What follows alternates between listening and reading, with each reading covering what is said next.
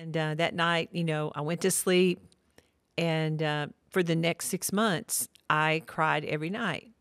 And because people, and I talk about this in the book, you know what's coming. There's a good ending. Yeah. God did some amazing things in my life today that I'll talk about. But I didn't know that at the time. But there are people that judged how long I grieved.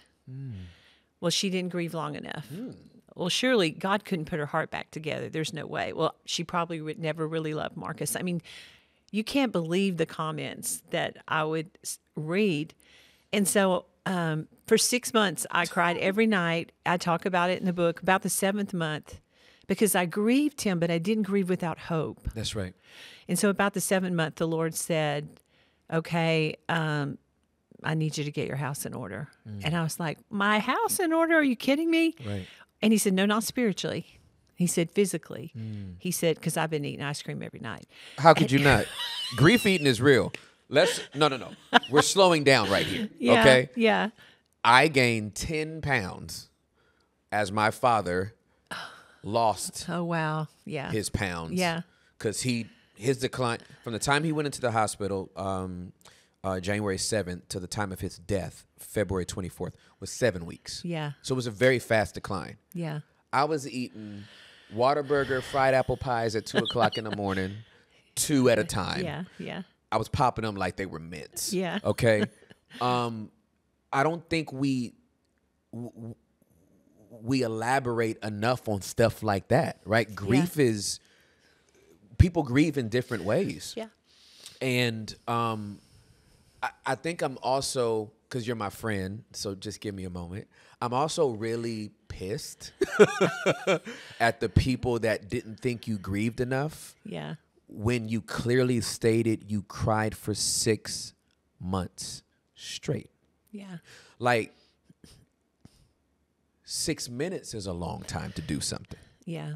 6 hours is a long time to do something. Well, you could have 6 done 10 days. years and it wouldn't have been enough for some people. Right, exactly. Okay. That's what I'm saying. Like, the arbitrary thought that, first of all, what's the time? Since 6 months is too short, Yeah. is it 2 years? Is it 4 years? Yeah. And if you were really in touch with your grief, then it didn't need to be spread out over 2 or 4 years. Yeah. Because you were in it. And it's okay if someone needs 2 years. Absolutely. It's, for sure. it's okay if someone needs a year. Yeah. But at about the 7-month mark, he said, I want you to get your house in order. So I started eating right. I gave up sugar. I started going to my Pilates class and walking and swimming and the things that I knew, because he said, I've got more for you to do. And I need you to be the best you can be. Yeah, for sure. And so I didn't know the supernatural doors that God was going to open on the other side of this. Yeah. But, that's the whole thing, is that some people just lay down and die in a storm and never get back up. And Yep. especially, I've talked to so many widows that have said, thank you for sharing that. One lady heard me talk about this, and the next morning she decided to get up, take a shower, and comb her hair for the first time in a year. Wow. Because she had laid down that long. And she said, but I saw that you got up, and then I realized I'm missing out on my children and my grandchildren, and they're seeing this person over here that's struggling with depression and laying in the bed with the blinds pulled. Yeah, for sure. And so, I want to say, yes, you do grieve, but you don't grieve without hope. Correct. And then you allow God to put your heart back together again, and you continue on, because guess what? Marcus is not coming back into this space. And you know what? He wouldn't want to. And you know what? There's no one that would be happier for me now than Marcus Lamb. Okay, calm down. Hold on, girl. Hold on. Cool off for a second. Okay. We do not address that enough. We always think about it from our side. Yeah.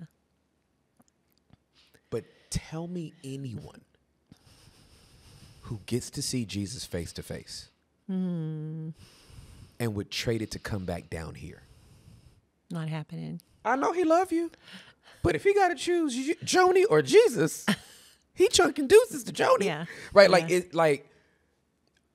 I'm just so grateful you had that perspective, because most people just only feel themselves. I lost him. Yeah. He's gone. He left me. what do I do? But he is in paradise. Yeah. The place we all want to get to. Right. And it doesn't, my love for him doesn't dissipate because he's there. Like, Right. he was the love of my life. Correct. He was the father of my children. Yep. You know, we were in ministry together. Yep. But he's not coming back. And you Right. know, this is the thing, Tim. Wow. I can't tell you how many times he told me, now, sweetheart, he always called me sweetheart. If I were to graduate before you, I would want you to get remarried. Yeah. And I would be like, you are crazy. Yeah. I said, I will never submit to another man. That's hilarious. And I said, there's no way I would never get married. Oh my goodness. But then later his words would resonate with me, and I was like, he knew me so much better than I knew myself. Wow.